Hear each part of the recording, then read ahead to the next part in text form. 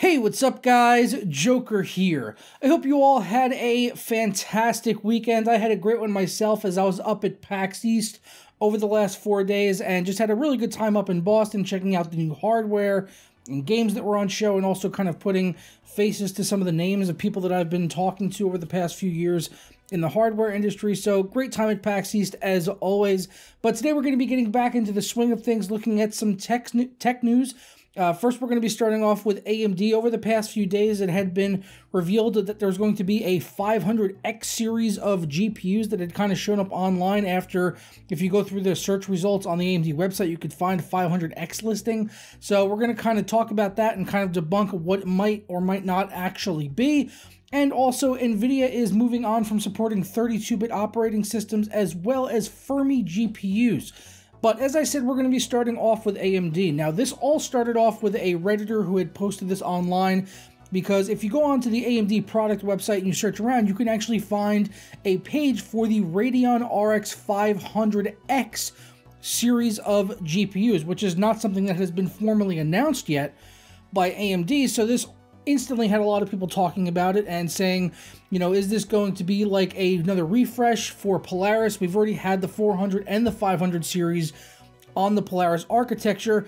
So looking at this, and also the fact that some other product pages had also been shown up online over on Guru 3D, they had broke this, that there were pages for a 580X, 570X, 560X, as well as a 550X. So this would appear that it's going to be kind of maybe a slightly advanced variant of what we had seen on previous 500 series GPUs from AMD on the Polaris architecture. Some people had speculated that they might have improved on the memory, maybe moving to GDDR5X or even GDDR6.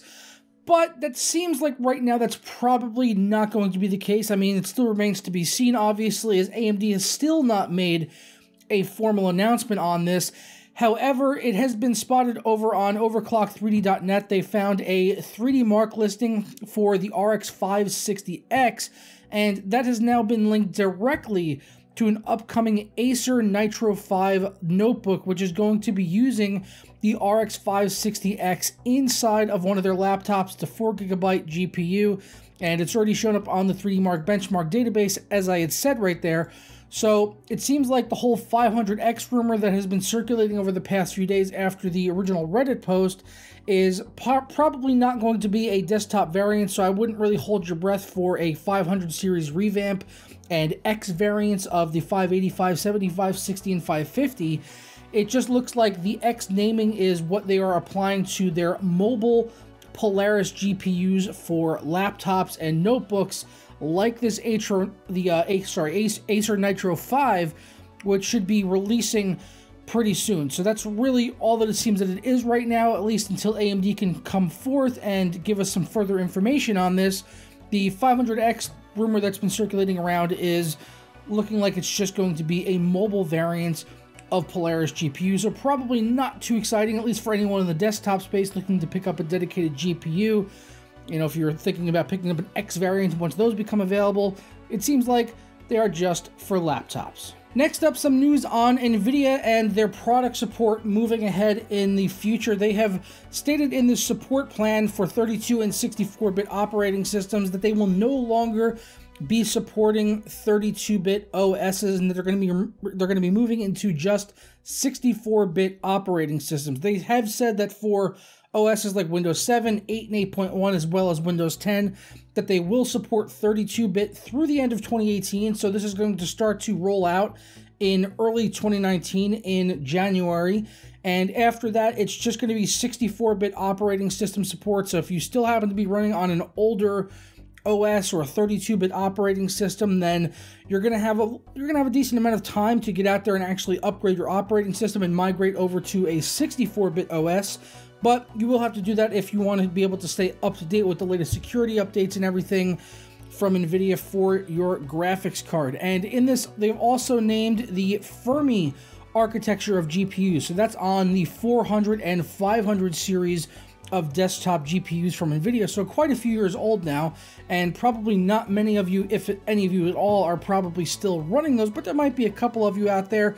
but you can expect it to no longer to receive game-ready driver updates, so you won't be getting the latest optimizations when new titles become available, and bug fixes and things like that for those older architectures of GPUs in the 400 and 500 series specifically for desktop. But the mobile variants of Fermi actually extend even beyond the 400 and 500 series, actually as late as the 800 series in some of the lower end variants, like the 820M is actually running on the Fermi architecture. So that's not that long ago, but you should be aware that if you are running those older variant desktop GPUs or something as high as the 820M in mobile, then you will be losing support if you are running any Fermi GPU from the last 3 to 5 years or so, or however long Fermi's been around. You'll be losing support from Nvidia on new game-ready drivers. You'll still be able to play games and things like that, but you just won't have the latest updates and optimizations, bug fixes, those kinds of things, and security updates as well for that architecture. So just something worth noting for all of you guys out there. And just quick side note, look at this picture over on Hexus.net for the GTX 590 from Gigabyte. Came with a mouse, it looks like, and look at this lockbox it came with. Why can't graphics cards come packaged like this nowadays? Like, seriously, I would love to get a graphics card in a freaking box like this. That's freaking sweet, dude. But yeah, that's pretty much all we got for today on the tech news space with the RX 500X series of GPUs, which I saw a lot of people talking about. So I just kind of wanted to bring all the information out there, let you guys know what it is, what it isn't, and what we can expect going ahead in the future. And also just kind of a PSA about the Nvidia drivers so that you are aware of it. Moving ahead in the future, you're going to need to get onto a 64-bit OS if you want all of the good support. And if you're running a Fermi GPU, it just might be time to upgrade in more ways than one. But I'm going to go ahead and get on out of here, guys. If you enjoyed this video or learned something new, don't forget to leave a like on it down below and subscribe if you're not already. And if you have been here for a while, you can always hit that notification bell so you never miss a moment of content here on the channel. And I'll catch you guys tomorrow for another video. Tara.